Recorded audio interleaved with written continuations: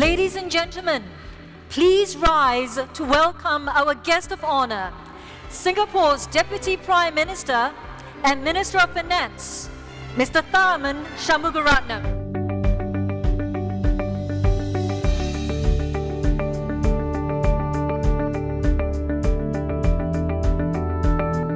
On behalf of the Institute of Certified Public Accountants of Singapore, I'm proud and delighted to welcome all of you to the Singapore Accountancy Convention 2013.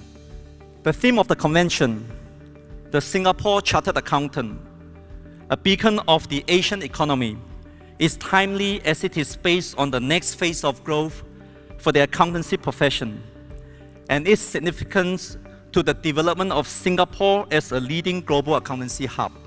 Figures from the International Monetary Fund, the IMF, show a clear shift or rebalancing of economic gravity from west to east.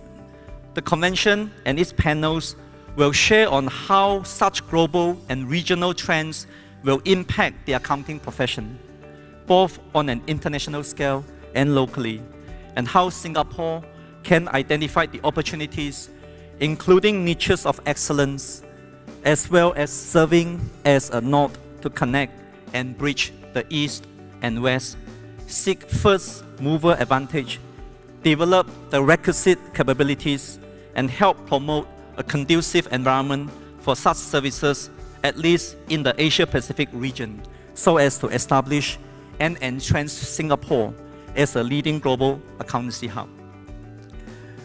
With the transition to the CA Singapore designation, it is necessary for the Institute, as the conferrer of the title, to undergo a name change for strategic alignment. The new name will be officially unveiled by DPM shortly. Thank you for inviting me to join you. It's a privilege and a real delight to be with you. It's an important event, third year running that you're having this Singapore Accountancy Convention. And it's also special this year because it commemorates your 50th anniversary. It's been an impressive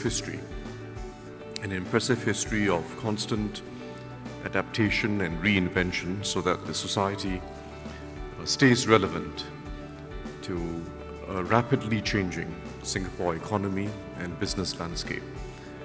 50 years is a long time, more than the history of this country.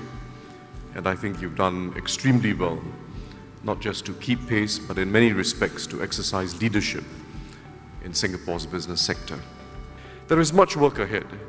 It will require all stakeholders, accountancy firms, professional bodies, businesses, and the government, and individual accountancy professionals to work together to raise productivity and standards, seize growth opportunities in a dynamic Asia-Pacific region, and invest continually in talent and expertise.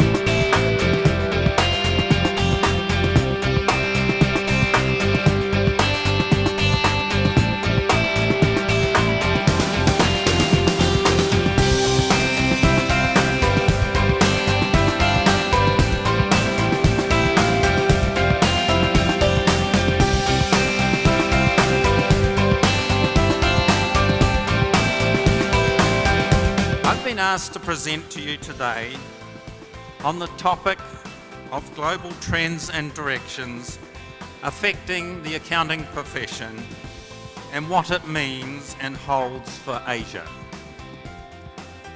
Ladies and gentlemen, this is a great profession that we are part of, and we are facing unprecedented challenges and therefore opportunities. And as I move around the globe, I continue to be surprised at the interest and the excitement and the level of commitment both of the profession and other business professionals in this topic. Ladies and gentlemen, the train has left the station on integrated reporting. And if you're currently not on that train, don't fret. It's going to make 1 or 2 more brief stops on its journey, and you will have an opportunity to join the train.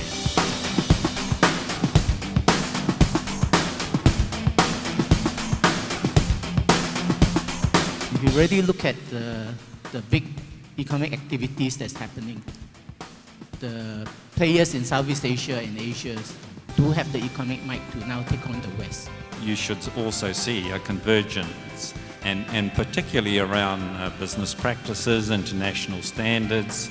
You know, we have a global capital market, and you know, I think the two of them need to go hand in hand. There is convergence, and I think there is interdependence. I think the world has become increasingly interdependent because if you look at the supply chains of MNCs, they definitely cover more than one country, more than one continent. To my mind, it makes for better balance between the Western economies and the Eastern economies. It's not that one will dominate the other, because we mustn't forget that what's and all, at the end of the day, the American economy is still the world's largest and most dynamic in terms of innovation, in terms of technological developments.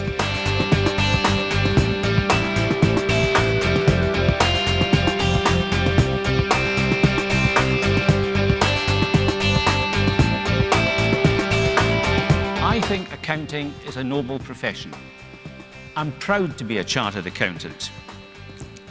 It's a major ingredient in the process of wealth creation. Companies rely heavily on accounting data to ensure they're making the right decisions, the right products.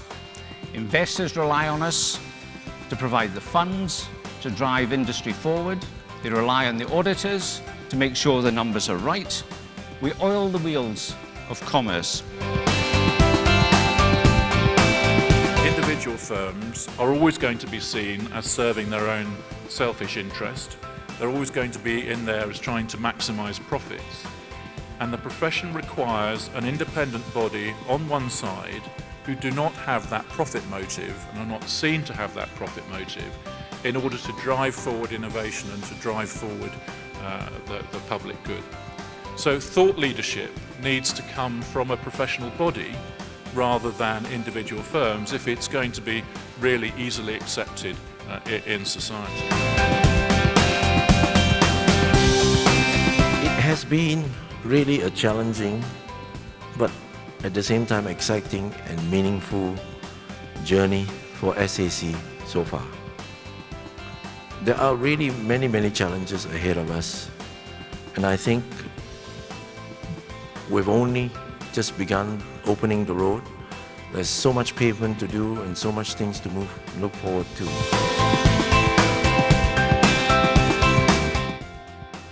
And I think complexity is the issue, and that's why I made the point, and I have made it quite regularly over the last few months. I do think we need to listen to the people who are implementing the standards and preparing the accounts and ask them to tell us how we stay relevant, because what was right 20 years ago is not necessarily right in today's market.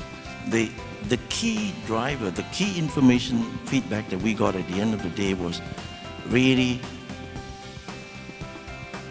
all that information. We begin to ask ourselves as a board, how relevant are some of these information out to the shareholders? Part of the reason why accountants are so afraid of articulating their judgment is the worry about them being sued. And because of that, they stick very closely to the rules because that helps to protect. Some of your colleagues in the region and standards said is persuade them, and it'll become known you're the driver. And the more you do that, the more people will think this is some profession here. And that, I think, will do you a great deal. ICAW has always been a leader, it's been known for that, it's been coming up with ideas, the Scottish Institute to join them.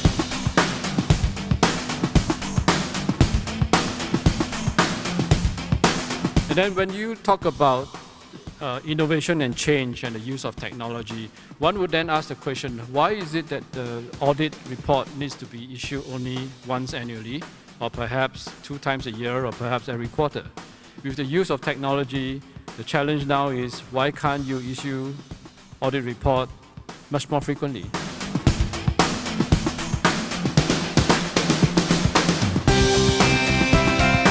You see financial markets being dislocated, you see liquidity tightness, and you kind of know that there'll be tsunami of changes in, I guess, the regulations, which now come to be known as Basel III. You see changes in accounting standards that are continuing to evolve.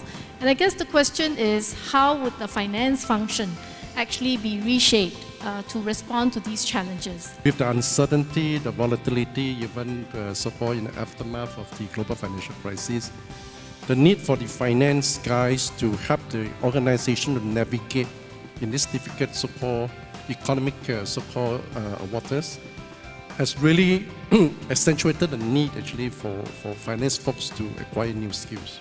If you look at the world post-financial crisis, there has been greater regulation. From a corporate governance perspective, there have been demands for transparency, there have been demands for accountability. I guess my advice is I think our talent pool need to understand all those things. There are a lot of intricacies. There are different culture as you move around the region. We always talk about Southeast Asia as one. Southeast Asia is really not one. When ASEAN 2015 is going to come, it's going to be one trading bloc, but it is actually a very diverse culture, and we need to be able to operate in that.